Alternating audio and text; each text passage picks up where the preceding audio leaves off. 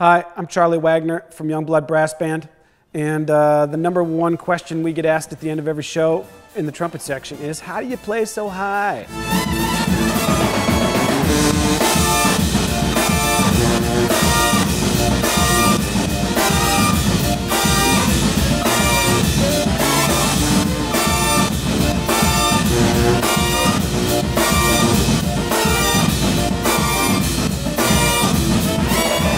I'm going to skip over the sometimes more fun way to talk about things, which is focusing on your equipment.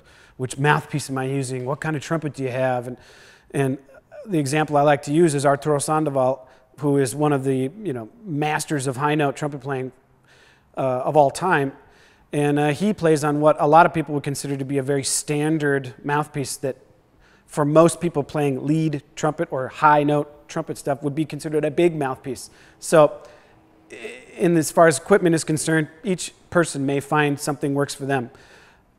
One thing I think that we all do share in common as trumpet players is more of the physiological approach to playing the trumpet.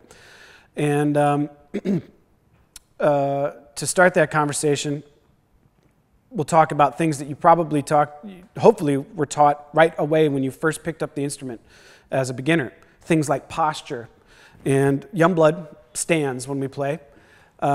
And Maynard Ferguson famously told Miles Davis one time, when Miles Davis was repeatedly missing some high note passage and playing in a small group but missing his high note, told him to stop moving around when he plays and to put his feet firmly on the ground and stand up straight. Seems sensible, but sometimes you don't think about it. And to me, this is a major visual thing for trumpet players, as well as just encouraging your body to play better, is to, when you're standing up, stand up straight, like I said, and have the horn, pointing up somewhere in this area. I mean, the trumpet is designed. There's a reason why the trumpet has come through all the years to be this design. The trumpet is a declarative instrument, and it's designed to be heard over long distances or despite the amount of background noise that's surrounding you. This bell goes that way and projects. Don't be scared of that. We're not clarinet players. We don't live down here. We live up in this range. And those are two basic things that that's a basic thing that we see with lots of bands that are playing Youngblood music and are trying to get that power.